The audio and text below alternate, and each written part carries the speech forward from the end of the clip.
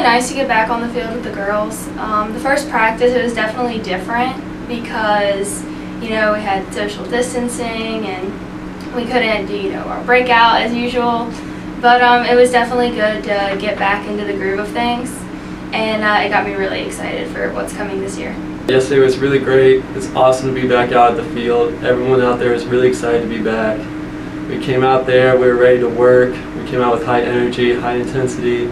You could tell by the way we were playing and talking, and we're just ready to get the season going so we can get prepared and ready to win the spring season. You know, we tell our girls all the time, control the controllable, so not going to sit there and worry about necessarily what the guidelines are and what I cannot do.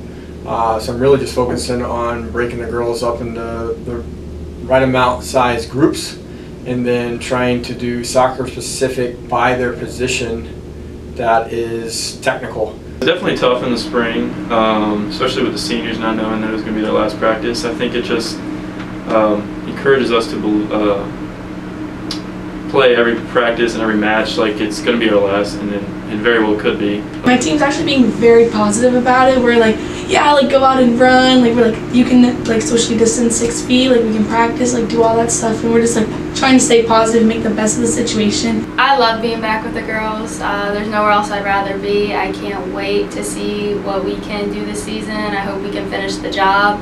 We were on a good roll last year, and I'm definitely really excited to see what we can accomplish and maybe definitely go even further this year.